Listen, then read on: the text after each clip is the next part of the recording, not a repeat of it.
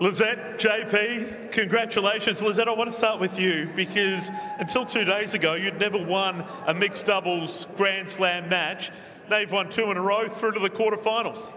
Yeah, it feels pretty special. It's so good playing with JP. He's made the finals, so I just stand there and he tells me what to do, so it's great. Is that true, JP? Are you captain of the doubles team? No, she's been very modest. She's a great competitor, and we have a special bond. Obviously, we grew up in the same town in Townsville.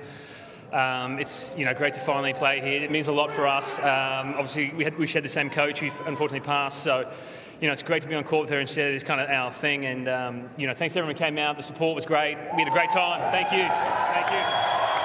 It was a terrific effort. They got the jump early, 6-2 the first set.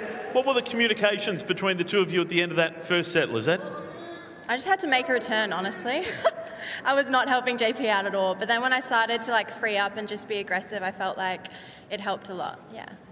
JP, you said, Lizette said before that you've been to a final previously. Does that help you, having that experience, knowing what can be ahead?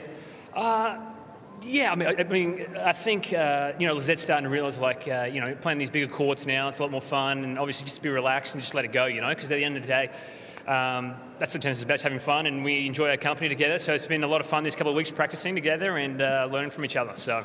Now, was it a purpose-built partnership, the fact that you're both from Townsville and Queenslanders have to stick together, or did it just fall that way, Lizette? Yeah, we're both from Townsville. It's so special. I bet Townsville's having a riot right now that we're playing together.